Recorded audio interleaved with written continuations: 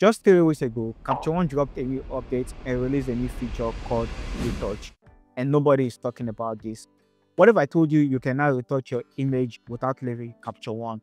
No Photoshop, no plugin, just you, your image, and Capture One.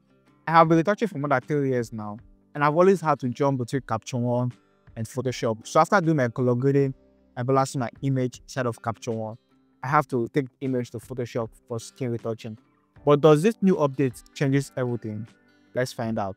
In this video, I want to show you exactly how the new retouch feature works, what it can and cannot do, and whether it's okay to retouch your image directly inside of Capture One, or you still have to go back and forth between Capture One and Photoshop. Let's find out. Once we open our Capture One, and after we imported our image inside of Capture One, we are going to see the retouch right here. And this retouch is only available on the latest version of Capture One. So to get it, you have to update your Capture One to version 16.6. After updating your Capture One, if you can't find the retouch option up here, click on this 3 dot icon, click on Add to tab, and you are going to see it right here. So once you click on it, it's going to open the retouch for you. So this is how the new retouch feature looks like. It will automatically detect the face of the image you want to retouch. And from here, if you want to remove the blemishes from your image, all you have to do is click on these blemishes right here and move it up all the way to 100 or until you feel it works for you.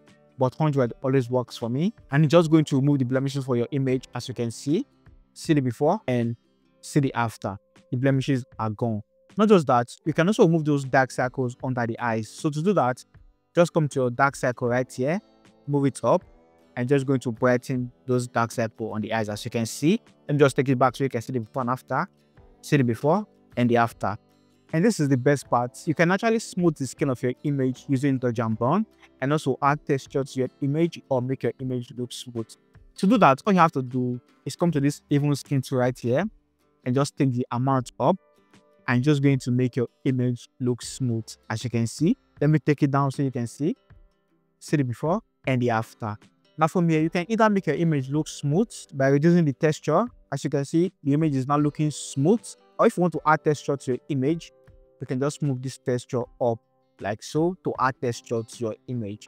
And now if you feel maybe the effect is too much, you can just click on this impact right here and just take the impact slider down to reduce the effect of the retouch. So this impact right here is like opacity. So you can either take it to 100 or you can reduce the opacity if you feel it's too much. Now let's quickly see the before and after of the retouch we've done so far instead of Capture One. Alright, so see the before and the after. The before and the after. So let's try it on this image right here. The same thing, you can remove the blemishes. Also, take the dark circle, even out the skin tone like this, add texture, remove texture. And not just that, you can also do your contouring with this retouch right here.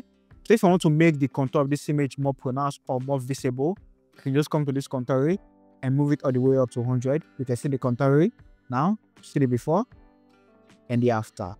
The before and the after. So you can just play with the slider and see what works for you. So I think about 30 works for me. Now, let me just zoom in a little bit so you can see the before and after of this retouch date for this image.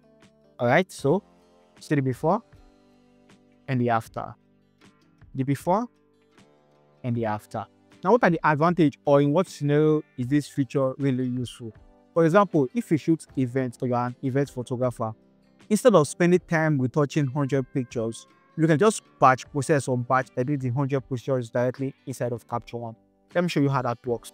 So for example, let's say I shoot a wedding and I want to edit it or retouch it. All I have to do is click on this retouch right here and just make adjustment on this particular image. So first of all, I'll remove the blemishes. After removing the blemishes, I'm going to come to the dark circle and just move it up a little bit. After that, I'm just going to smooth the skin with this even skin right here. I'm going to take the amount all the way up to 100. And from here, I can choose to add texture or remove texture depending on what you want. So let's say I want to add a little bit of texture to this image like this and add just a tiny bit of contouring like this. So let's see the before and after. This is the before. You can see, and this is the after. So what I can do from here, I can just copy this adjustment. Once I copy it, I'm just going to select similar images. So let's say I select this one as well.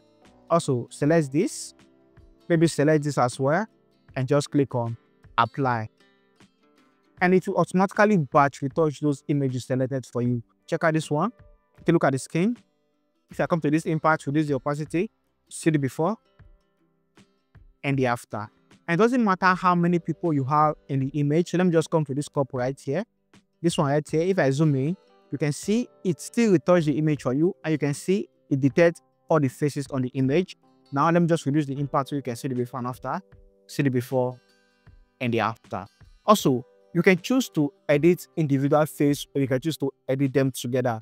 To do that, let me just reset this. If I want to retouch only the grooms, I can just click on this groom right here, the face of the groom. So any adjustment I make is going to affect only the groom because the groom is selected.